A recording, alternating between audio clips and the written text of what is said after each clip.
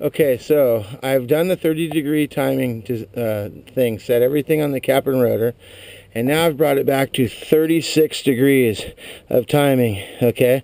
And I want to see at 36 where it's sitting without using the timing light method or anything else. And you'll see that the rotor is sitting just to the left of the number one cylinder, and that's where it should be sitting, at the left angle, because once the distributor, or once the rotor advances with the mechanical advance, it's going to move to the left.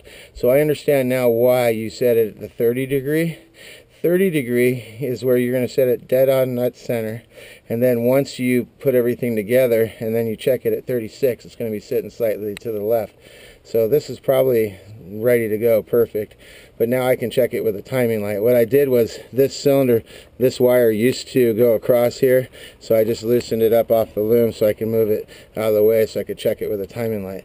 But that's number one cylinder at 36 degrees before top dead center, and that's where the rotor is pointing, and that's about where it should be pointing, would be my guess. And we'll check it with a timing light method now and see how it looks. But that's why they say to do it with the 30-degree method.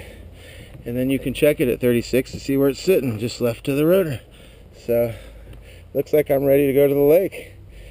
Fire's back up. I'm not getting that back kick anymore.